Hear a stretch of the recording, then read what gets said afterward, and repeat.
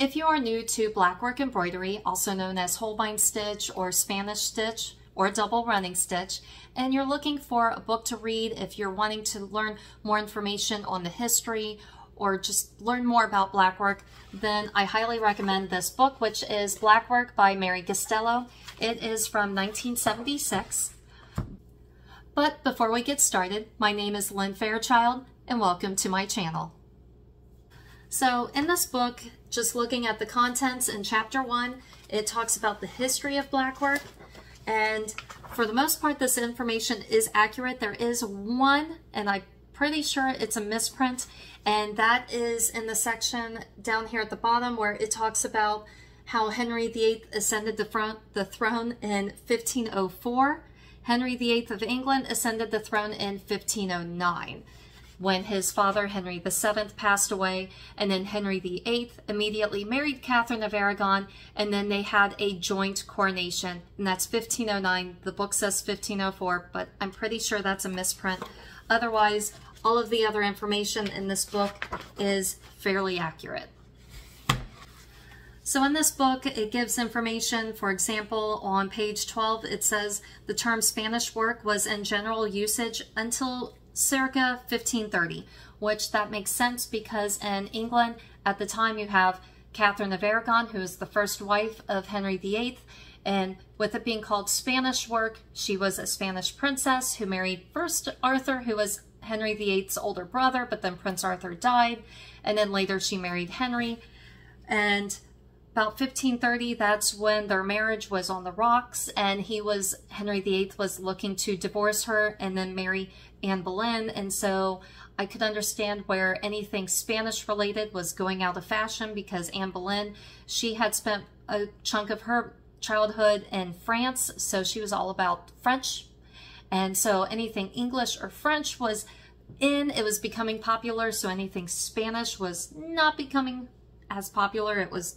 going out of usage, and so after 1530, then that's when the term blackwork was used for costume decorated with black on white embroidery, a fashion that was to be particularly important until about 1560.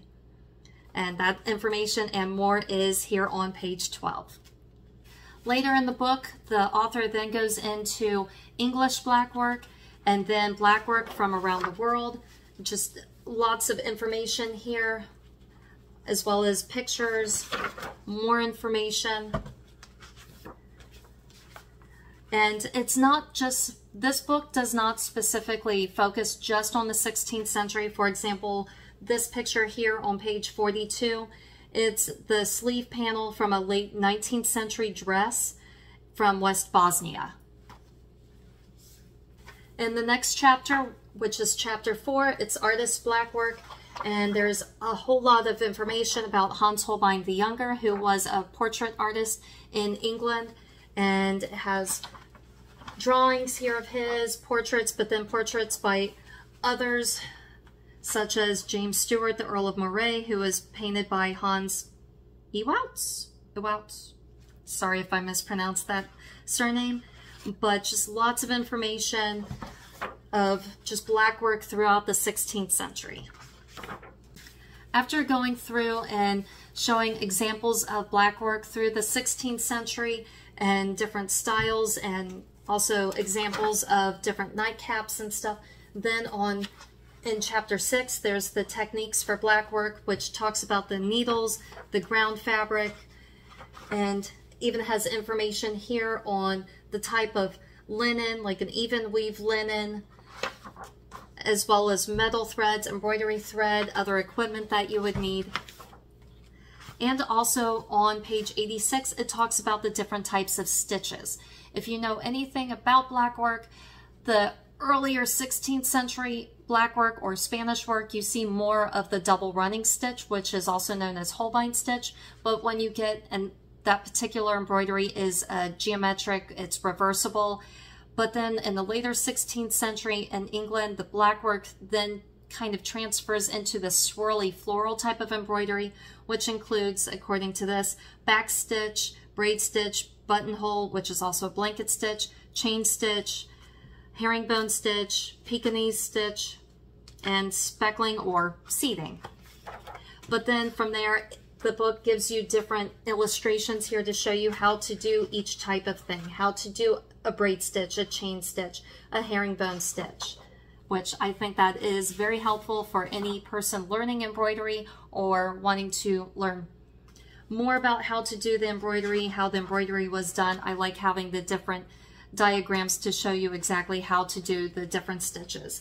And then from there, the book then goes on to talk about different types of samplers and gives examples from samplers. Like, for example, this is late 16th century grape pattern, which is worked on a pillow cover at the Victoria and Albert Museum, which is in London. And then just more information. And then chapter 7 goes on to talking about designing blackwork and gives examples on how to do blackwork. And a lot of this looks like more modern blackwork. And even when I say modern, that's not specific to this century, just later than 16th century. For example, on page 110, here is an example. And this is an arabesque pattern, and it is from a late 19th century Russian tablecloth.